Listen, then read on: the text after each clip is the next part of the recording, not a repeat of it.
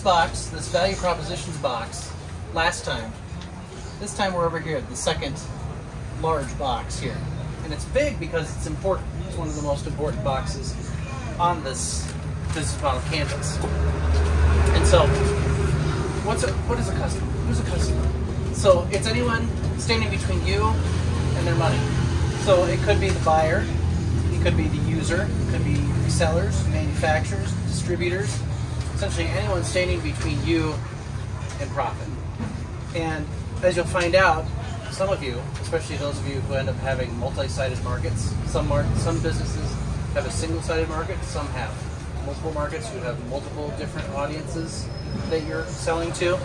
You might find out that the person that's using the thing may not actually be the person that's buying the thing. And so we'll be able to get into that sort of information here in a little bit. So customer segments, we keep talking about customer segments. Well, what is a customer segment? And we've covered this a little bit so far, but it's the portion of that total market that you're focusing on right now. So, you know, we talked about the first day on Monday that, you know, people are like, yeah, I'm going to sell to the entire world. Well, you're not going to sell to the entire world. Nobody does that. You know, maybe there's one or two just enormous multinational companies that do that, like Coca-Cola or Google or that sort of thing, but you're probably not Coca-Cola or Google at this point, so you're not selling to the entire world. You're selling to a small segment of that local population, and then you're growing from there. So your market is not everyone. That's not a thing. It's a certain segment of people. It's, you know, maybe it's women between the ages of 30 and 60. Maybe it's children. Maybe it's men who have a middle income.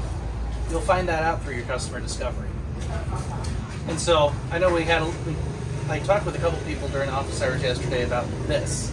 So this is kind of how you can visualize your total market, the entire world, and then a slightly smaller chunk of that, maybe the entirety of Uganda or the entirety of Africa. And then that smallest segment is the amount that you really should be targeting, or that you were able to target as maybe a 1 or 2 or 3 person business. So the definitions here, this total available market, so that is the everyone. That's everyone that possibly could use your product or your service anywhere in the country or the world, however large you want to make that biggest pot.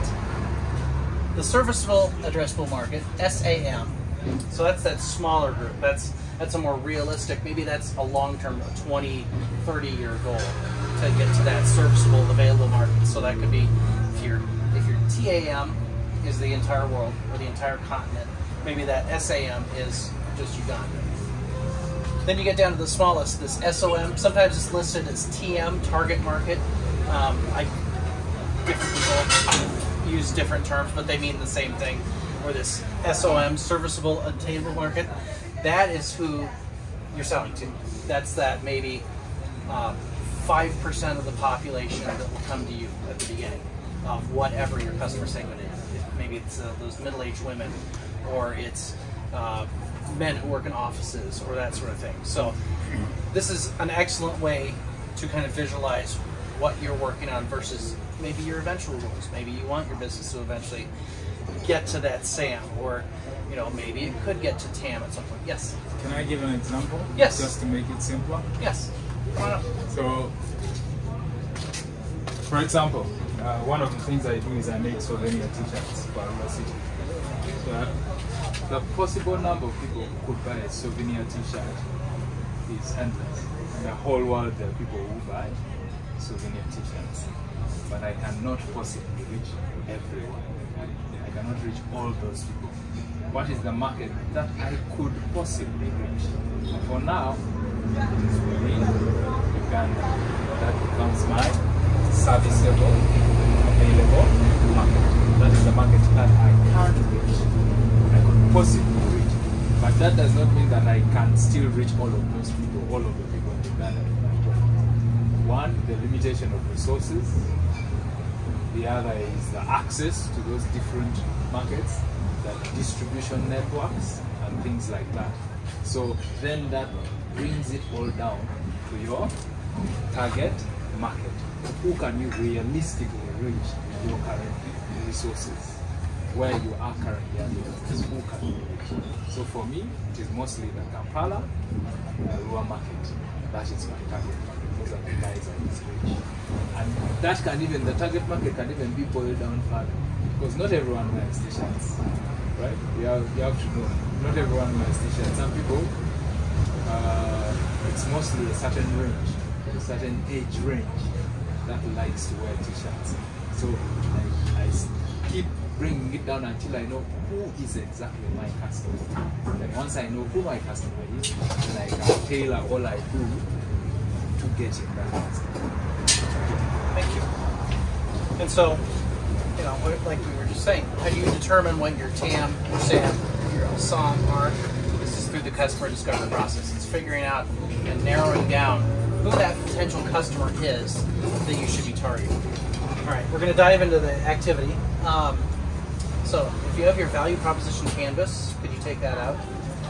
Everyone should have hung on to that from last time. And your value proposition head, so those 2 sheets.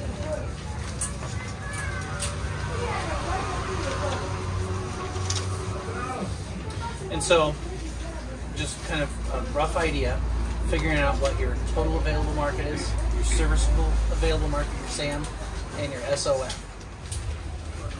What would you consider those categories for your business? And then second, think about whether this is different than maybe you originally thought. Maybe you were originally thinking, you know, who am I targeting? Because there are a lot of folks that came in and was like, oh, I'm targeting everyone. Everyone needs to do this thing, or everyone needs to buy this thing.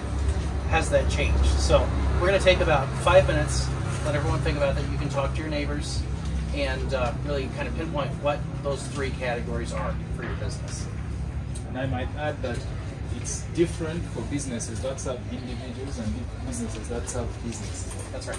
So your total addressable market for a business that serves businesses is you're looking at that particular market, how many people exist in that market that you can serve. Good evening, ladies and gentlemen. Evening. My name is Robert Anderman. I always don't want to go fast. I want to always go last. But sometimes it's good to go fast. You end up learning, you add more points to what you have failed to do. My company is Remote Global Solution. That's the one we're taking here. Though we operate in 3 regions of Uganda, specifically I'm going to look at on the West Nile.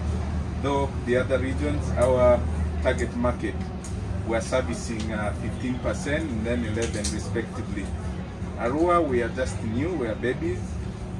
I'm going to start from our target. Okay, the available market is West Nile region, in which we only look at Pakwach district, Nebi, Koboko, Arua, and Yumbe. So those are 5 districts. The target market, the total available market, we're taking 100% in our service. That is the entire in those 5 districts. The service available market is 53% in the 5 districts for our business. Our target market is 8% of the market we're servicing. So we hope by the time we reach somewhere, we are going closer to 53, as 53 goes closer to 75. Thank you. Good job. Good evening. Good evening. My name is Ben Emmanuel, proprietor Lion Events. The figures here for academic purposes. Yeah, I didn't even break them down in percentages. I'll give them as rewards here. A very interesting bit is, has this changed since the last session? Yes, what I had in mind has really changed, but I'm going to say it anyways. My term is, I had a dream for East Africa because we have had others, Congo and Sudan. And the general population, okay, the estimated population we're looking at is between 150 to 180 million. Those new countries have been added to East Africa. Then some, I zeroed it down to Uganda, an estimation of around 40 million people. And then the TM and SOM, West Nile, I put it at 2 million, but actually looking at Arua City, around 500,000 people. And if you look at the urban population, I wrote it down to 5,000. Those are the ones that you can easily reach through the media. So that is it. Excellent. Good job. Hello everyone.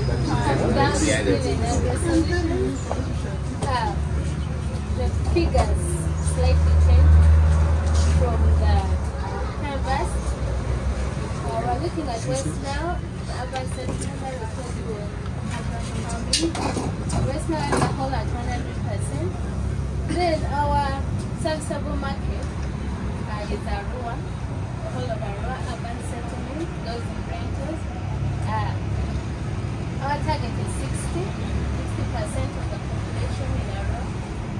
Then the target market specifically for the city dwellers, those within the city who are renting, the target market is 30%. Those are the ones we focus on. These are people who stay in rentals. Most of them like that characteristic with a nuclear families, age group of 26 to 50 years. Then the 20% of the 30 are females and 10. Hello. My name is Jam, founder and managing director of Aggregate Company Limited. We are an agribusiness development firm based in Port 17 right in the road, serving smallholder farmers and other businesses. So our target market is generally farmers in northern region, West Nile, Mid-North, and some parts of the Karamoja sub-region. And for us as a company, if we can get 40% from this, it works very well for us.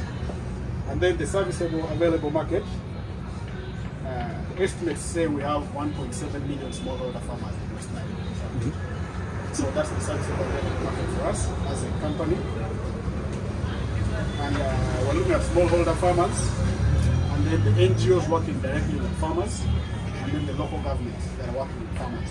So these are markets available for us as a business. And then with our target market, we also look at the smallholder farmers, of course in the northern region and some parts of Congo, because from experience, we have been contacted by farmers from Morocco and some people in Congo, and they give testimonies that got you through internet pages that you have, and they come to us here. And then we're also looking at the non-government organizations still. Those are our target markets that are working directly with farmers to enhance their livelihoods. And then the local governments in the entire northern region. These are our target markets. So as a company, we have percentages to it, but for this purpose, I think we're going to stop at that. Thank you. Thank you. Hello everyone. Hello. My name is Matatu Franco, and I'm the founder of 303 Stores. We do apparel. We make people's choices. My term, I would say, will be East Africa. At the start of our business, we started making products of South Sudan, because we know we have Sudanese here. Then we made for Kenya apparel with their national flag. Also made for Congo, our neighboring country. They're all sold. But when now we focus, we narrowed down on West Nile. That now brings me to my son, which is Uganda. The focus came to Uganda, and with West Nile people in mind. So we have West Nile people across Uganda. We look at trying to reach these people, as much as you cannot reach all of them. Then my target market, I will say, is West Nile itself. Basing on the times we have operated, we have been able to reach the entire West Nile. Not everyone, but those who were touched by what we do, and we deliver them. I cannot be in position to give figures. That's where I was trying to get up. But I think I've just broken how my term, sum, and TM will be. Thank you. Thank you. My name is Eve Okurumo, Dietile Company Limited. We make customized outfits. Our target market is Uganda and the US, specifically Minnesota. Whoa. Our sizable available market is West Nile, and our target market is Arua. Because sometimes we get people who order and we send, like maybe every half a year, send to the US.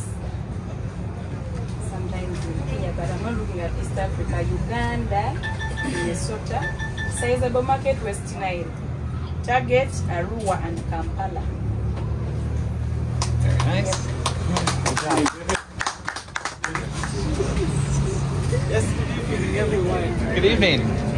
This is Director Lems. Okay? One of our products is a seedling. So our total available market is Uganda.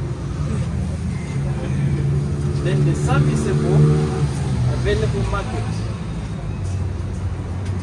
is Northern Uganda. Okay? Because if we take Uganda as a whole, we may not be able to supply seedlings up to Western Uganda or Eastern Uganda. But Northern Uganda we can serve. Furthermore, our target market is the horticultural farmers in West Nile. Very specific. Okay? Not all seedlings. There are other people who are doing seedlings for eucalyptus, for guavas, but our target market is the horticultural farmers.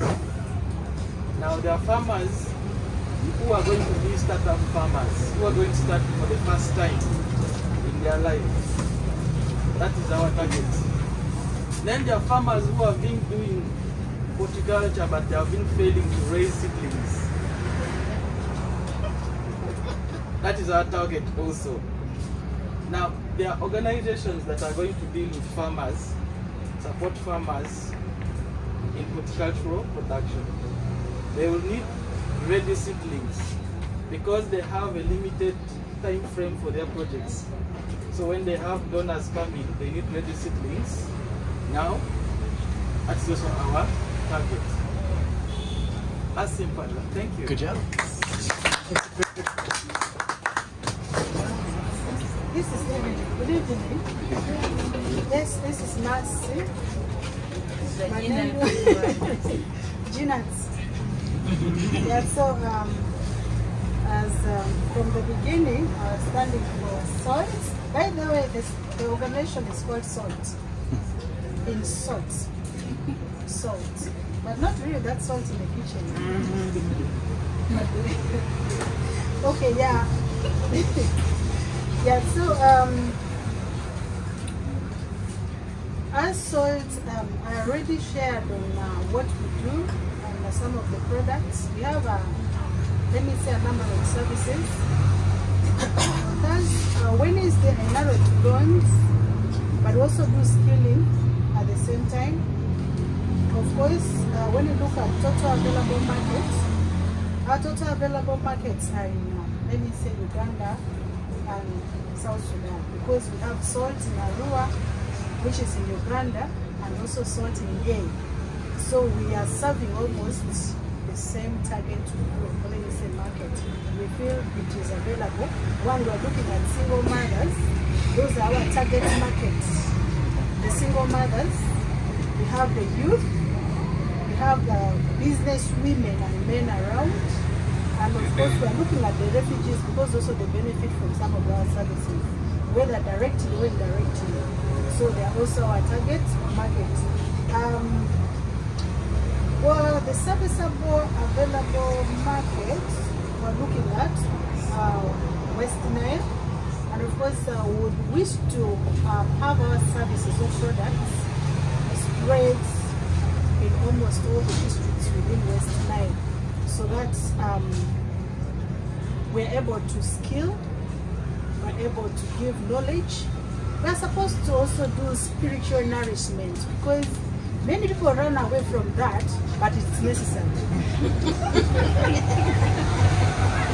Yes. Many people run away from that, but it's very necessary. So as an organization or as a service or a market, all of you here, even we can start nourishing ourselves from yeah, amen. Yeah, so you see, that is also something very important, because the youth are the ones who can be brought easily into these services. The women, so some of the men are rigid, but you can also bring them into these services.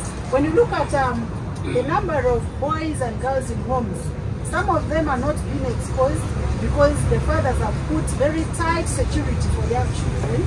That makes them not come out easily. So we look at a very centralized place for the youth to be able to be skilled, to be able to be exposed. If they are not given opportunity, they are not Mercy, learned. can we stay in line? Yes, that is what I've already talked about. Okay, we just need numbers. Good.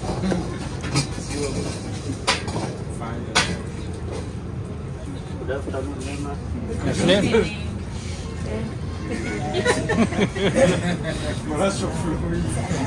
My name is Evo Dna. I work for African Safari Institute. We make agro-genetics, sell of agro inputs, we do extension services for the farmers, and link farmers to market. Here, our total addressable market, we target Uganda. In Uganda, we target any farmer, NGO, schools, local government who do farming. Then that one can be around 40%. Then coming to serviceable available market, we target West Nile. So here we now trying to be specific on commercial farmers and small scale farmers.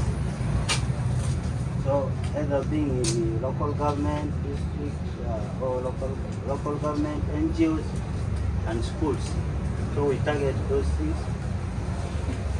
Can be around the 30%. Then coming to target market, we specifically mention here Arua, and in Arua here we further target smallholder farmers, especially in the villages or most areas, and there we also target some specific groups like women and youth. So our percentage for the target market can be around 15%, and which we do this one successfully. That's okay. Thank you. Thank you.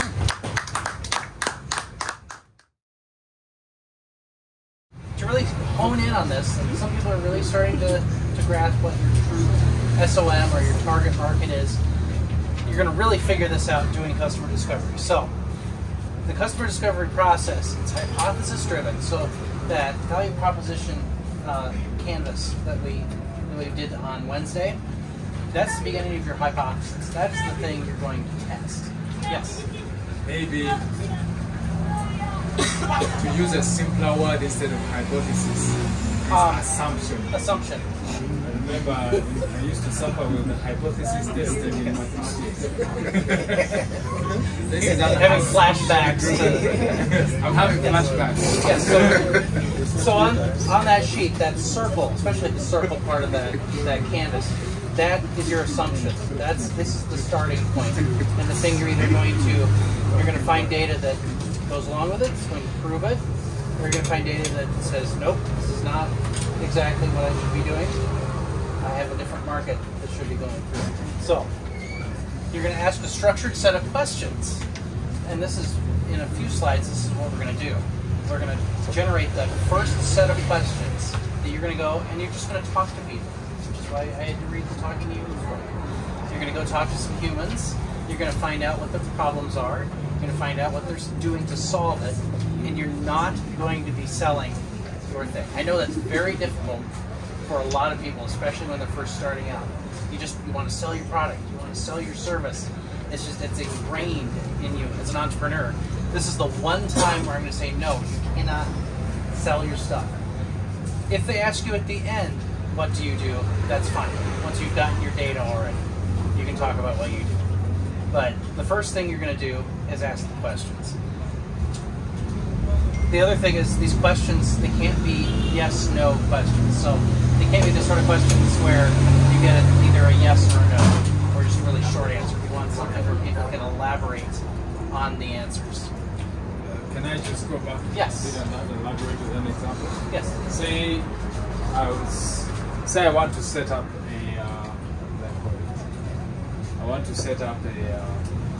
a workshop space, right? And I want organizations and so forth to bring that workshop space to us. And I'm doing the customer discovery process. And I want to go talk to these people to validate the assumptions I've made about what the customer wants. What I should not do is go and tell them, so we're setting up this place like this. If we did it, would you come to it? You are already biasing their mind. You're not going to learn anything new when you ask that. A better question would be, when you are looking for a workshop space, what do you usually look for? What are the things that you consider we should have? You know, what are the things that you say, this is a perfect workshop space, what does it provide? So you're keeping the question open, and the person is the one giving you the information that will help you to figure out what you do. I hope that makes sense. Excellent. So, when you're conducting these interviews, face-to-face is always the best. It's the best you'll be able to get both the verbal and their non-verbal kind of body language sort of thing. So as you're writing down their answers to this, because you're going to want to record all these, part of the reason why you've got a notebook, so you have to record these on. Also keep track of, if they're giving you strange looks, if they're kind of shifting around a little bit, if they're acting kind of funny, maybe they've gotten kind of disinterested with these questions. Keep track of that information as well, because that's gonna help you out as you keep going after a few customer interviews. You'll be able to edit some of these questions, because some of them just aren't coming across well. Stop asking them. Ask different questions. Rephrase what you're doing. Kind of tailor this to what you need. So, face-to-face is okay. If you need to do a video call, that's okay, because you're still getting that visual. You're able to see what they're doing. If you have to just get them on the phone, that's okay too. It's not as good as an in-person or a video call, because you're not getting those visual cues. They could be just telling you stuff and rolling their eyes and who knows what else at you. But the one thing I do not want you to do, unless you're just using it as a filter to get people to talk to, don't use surveys and questionnaires. What people end up doing with surveys and questionnaires, you get to those yes or no answer sort of questions. It's like, would you use this? Are you going to do this thing? Well, that's not useful information. It's more of trying to filter people by whatever group you'd like to talk to. If you fit into a certain category, those are the folks that maybe you can reach out to first. If you're looking for, secondary school students, figure out their age, or ask them, what their institution is, that sort of thing. So you can kind of figure out that sort of stuff if you wanted to filter them that way. Just make sure you're getting decent, it's called qualitative data. So just long form answers from these folks.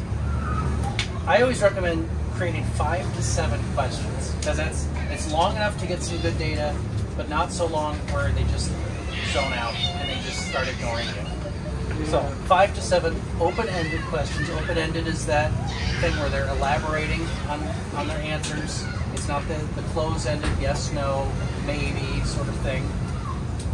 And then just have a conversation. You know, that's why you read how to talk to humans. Now you actually get to go talk to humans. Just have a conversation with these people. Get the questions in, get things recorded, but it's just a conversation. It's not an interrogation. It's not, you know, you're not cornering people and trying, what do you do? What is your problem? Ah! You want to just have a conversation with people. That is on the high end. Yeah. No, don't shine a light on them and, big light on people. So try to validate or invalidate your assumptions. So that circle on the value proposition canvas that you put down, all that information on Wednesday. What you're trying to do, you're either trying to prove or disprove what you think the customer actually wants out of your business.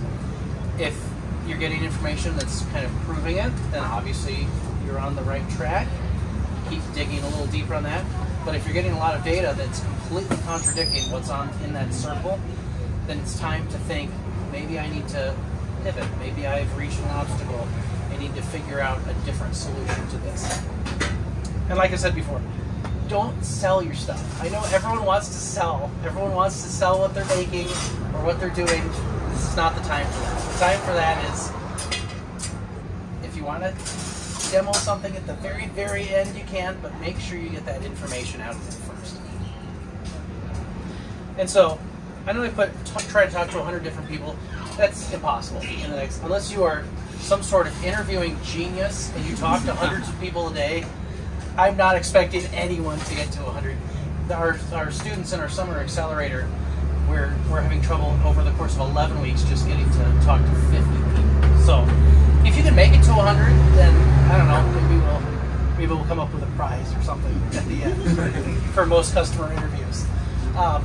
But don't just aim for quantity, aim for quality. We want quality interviews so you get the information that you need. Really learn about the problems each person you interview is having, and especially what they're trying to do now to solve it. They may not be doing anything to solve their problem right now. They may have cobbled together some ridiculous scheme of 4 or 5 different tools in order to do the problem that your one tool actually does. And then as you go along, you can share what you've learned with your customers. It's okay to, once you've gotten their feedback, to pull back the curtain a little bit, let them know what's going on, tell them a little bit about this is where you can tell them what you're selling if you want. That provides value to them, to really understand that, no, you're not just being some person who's walking around trying to corner people and interrogate them. You actually want to better understand the people who you're selling things to. And like we've said before, ask why as much as you can. It's really, if you get an answer, maybe they've gone on for a couple minutes, and then see if maybe you can follow up on that and get a little bit more information. Leave words hanging in the air is what they always tell us when we're doing these things. As people are, they come to the end of the sentence, maybe just kind of nod your head, and sometimes they'll keep going, give you a couple more sentences worth of information. Listen for unexpected things, look for surprises. This is why you need to be taking notes as you're doing these interviews, so you can be underlining, circling, whatever stands out to you. And then at the very end, before you start talking about what your solution is, what you're selling, ask them this. What are the top 3 things you could change about the problem and why? Or about whatever solution they're using and why? That's always helpful at the end. So, anything you want to? So I think the whole point of this process is trying to figure out how can I serve my customer better by understanding what their real needs are. So it is not, a lot of times as entrepreneurs, we come up with the idea and say, this is your problem, this is the solution, finished. But we have to give the customer the opportunity to tell us what is their problem in what ways they've tried to solve it, and then we can then offer them how we are trying to solve it for them. So we first have to learn from them. How do they think it would? What would I say? What would they say is a job well done in solving that problem? Once it is done for them, if it is shoes, what would the customer say? It's very good service in that line. Okay, thank you very much. My name is Attribution Hassan. I do for a reason my customer is Soviets. That's not what the delegates try to present to the person that is simple. When I first started making footnotes like these ones, the first products were threaded ones. Then a customer came and told me, why don't you make something a little bit classic in a way that somebody can use to go outing or go with it in office. So that's when how I generated out the idea of using letter. And the main emphasis is customers always are very enthusiastic in a way that they need something which is what presentable to them. But in the due course of which you keep considering that when giving a product to the customer, you don't choose for them, they choose what they want. Okay, we understand. They ask, I have clients here whom I've sold to them both products, and they have testified to me that the first one is a good product, but the other one is much more better. And none of my products I started it on my own. It's out of the ideas of the customers, advising them on how best to make them. Thank you very much.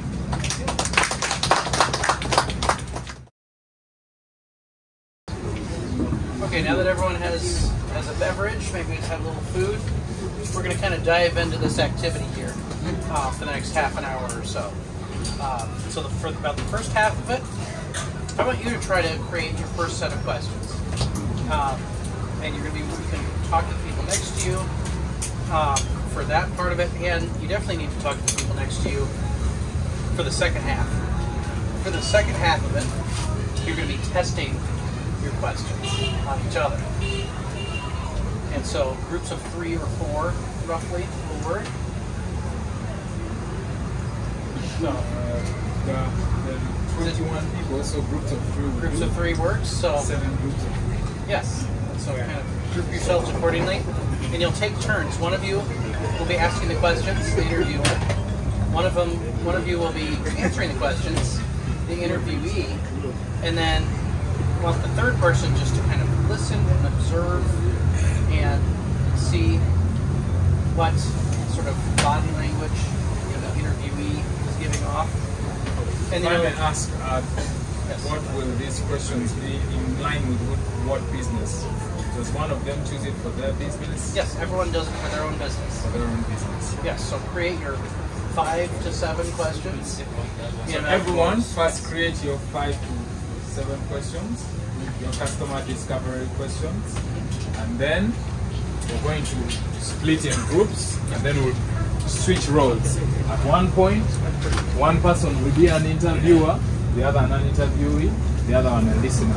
And then you switch roles, and then you switch until everyone has played each of these roles, either as an interviewer, an interviewee, or a listener.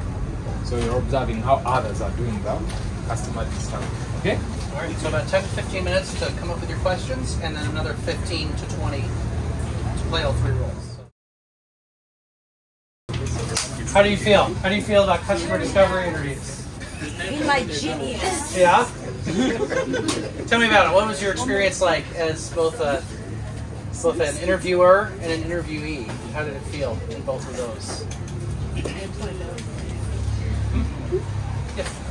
When I was being interviewed, I felt good to pour out my heart. Yeah, like I'm like, yeah, I've got an opportunity to tell people what I want, to tell someone what I've been wanting. Yeah. Do you feel like Do you feel like your partner's questions were open-ended? Not a lot of yes, no. It was a lot of No, there were no yes, no. Like Good. they all needed explanation and yeah. And then how did you feel? How did you feel when you were the interviewer? When you were interviewing your partner? Especially for my business, I felt challenged. Mm-hmm. I felt like I need to go and paint a good name about tailors. Okay. Like I just want to go out and be that unique tailor. Some people are like, she's not a liar, she delivers on time. She doesn't steal material. You guys have a bad reputation. Tailors and mechanics.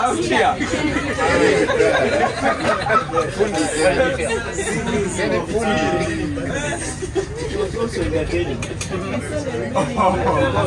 Next person. The interviewer kept the humor. Yes. He kept the humor and would interview actually interested in what question he was asking. Okay. But on a side note, we were already biased because we knew what we were going to say. So it was a little bit difficult to get the truth out of what we were saying. Sure. Yeah, we were already biased because we knew. And this is actually something we're going to go into. You know, this is the reason you don't talk to, you know, your spouse or your kids or your parents. You don't talk to family because, of course, they're going to tell you your idea is amazing. There's a saying over the U.S. that your family's never going to tell you your baby's ugly. But sometimes your baby is ugly. You need strangers to be able to tell you that your baby is ugly. It's the only way you're going to get the truth. The only way you're going to get true answers to these questions and find out whether your baby is ugly is to ask strangers. Because they don't know you, they don't care, they don't even understand.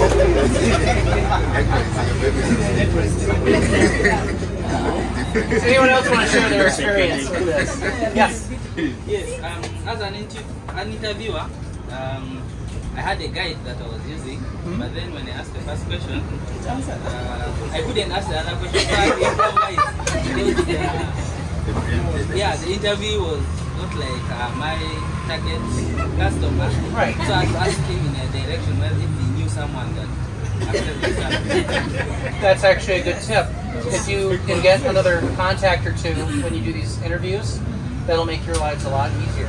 Because then you'll have a chain of people you can talk to. So you shouldn't, if you keep getting one or two referrals each time, you should never run out of people to talk to. So you can get to that 100 much faster than you otherwise would if you're just trying to pick one person out of the crowd after another. Anyone who played the listener role, how was that? How did that feel, being the listener? You're getting people pointing at you. How did you feel being the listener? Yeah, I played the listening role. Okay. When I enjoy the flow of conversation. Somehow, the interviewer had to predict what the other one was going to say. Okay. So that he actually knew the mind of the other person, which was very interesting.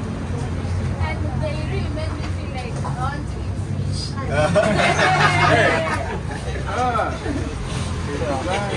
Jared, is there anything you wanna add to this? Just basically, one, of course you're going to go out and do this. This was just practice. You're going to go out there and do it with some of the people that are your customer segment. That's that you want to serve. One of the things that you know, of course you'll identify some of the customers. But as came from those people kids, you can ask, who else do you think I should talk to? Yes. Who care about this? Those are the people who will give you a lead to the next person you should talk to and get customer feedback. Yes. Excellent. So everyone feels ready to go out and start talking to people this weekend? Excellent. Because that's your homework, is to start these customer discovery interviews with actual people in your customer segment. So if you've identified who your customer segment is, now is the time to maybe start brainstorming 5 to 10 people who you want to reach out to in the next few days and start talking to them. Can I, some questions? Yes. Can I consult my clients? Can I use them as? Yes. You could start there, but don't just rely on them. You'll want to go out. That's when you're asking who else do you know that I can talk to, and spread out.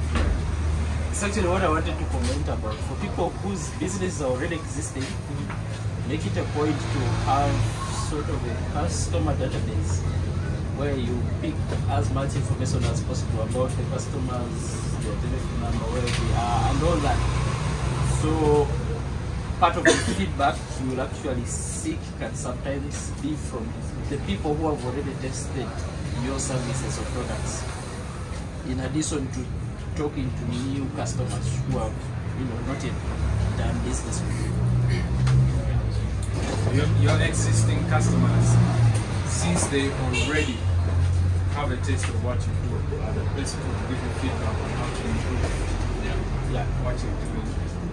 But sometimes also that is a challenge because they are in a way already biased to say this one is only capable of this.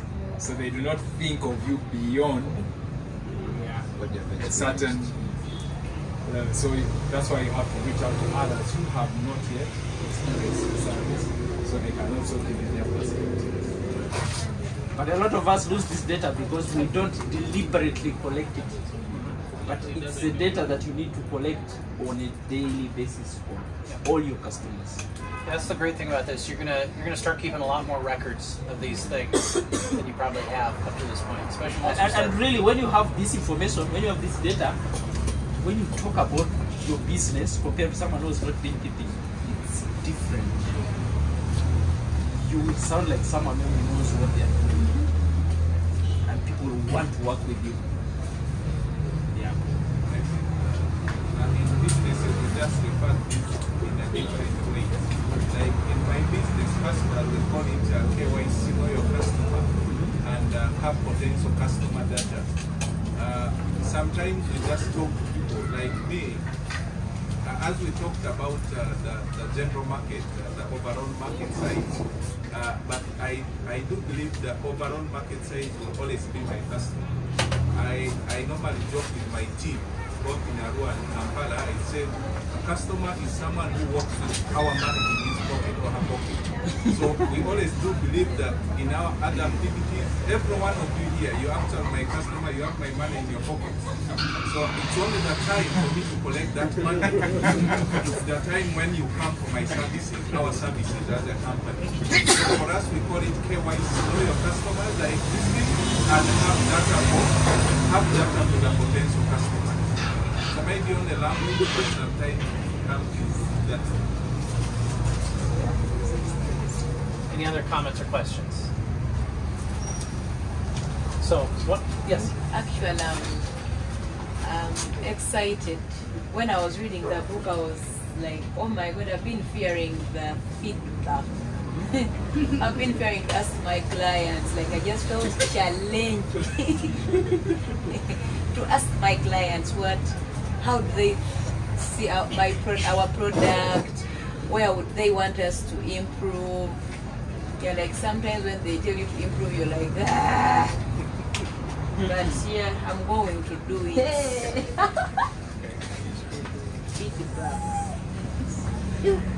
So now you're at all of you are at the point, we've gone over this box, we've now gone over this box, and so you can take one of those 10 copies of that business model canvas that's in your folder, you can start filling these things out. You can start version 1 of that canvas with this information that you've learned. So that's one of the things I'd like you to do before Monday's session as well. So basically, as you're doing the customer discovery, as you're saying, you have the business model canvas. One with all the boxes. The template of the business model canvas. So the exercise we did yesterday was figuring out value propositions and the customers that you serve in the customer segment. Each customer segment corresponds to a value proposition. With each customer segment, there's some value that you're offering to them. To the customer segment for her, of smallholder farmers, the value proposition is you're bulking their products, right? Giving them a market for their small product. For the bulk buyer segment, you're offering them bulk, so they can, so the value proposition corresponds to the customer segment that you're serving. So start filling that in such that by Monday, yes. And you have multiple copies of that because it's going to change over the next couple of weeks. But as you keep learning, you keep improving it. And so, do those two things. The interviews, just try to get a few interviews in. Start filling out the business model canvas in those two boxes. And then on Monday, what we're going to do the first half of the class is everyone's going to get up. Everyone is going to get up and tell us about what they learned. Yes. Because this is where we start practicing getting up in front of everyone. Pouring your heart out, because on demo day, everyone is going to have to get up and give the presentation. So this is going to be practice. And another thing, especially for those whose business is already running and you're going to interview your customers who already know the line of business in which you are. How to avoid bias is how you frame the questions. You are not asking them just about your business and your services, but that particular service in general, how it is provided. So you want to learn not just about how you provide it, but how it is generally provided, and the customers' ideas or feedback or their frustrations or the benefits they get from it. So you want to learn. You're not asking, what can I use as an example? You say it's Robert's doing, say, soft loans, something like that. So you're going to ask not about your particular business. You don't even mention your business name. You're just asking the customer what has been their experience with soft loans in general. So you want their general experience, their feedback, and that widens the amount of information they can give. Don't make it specific.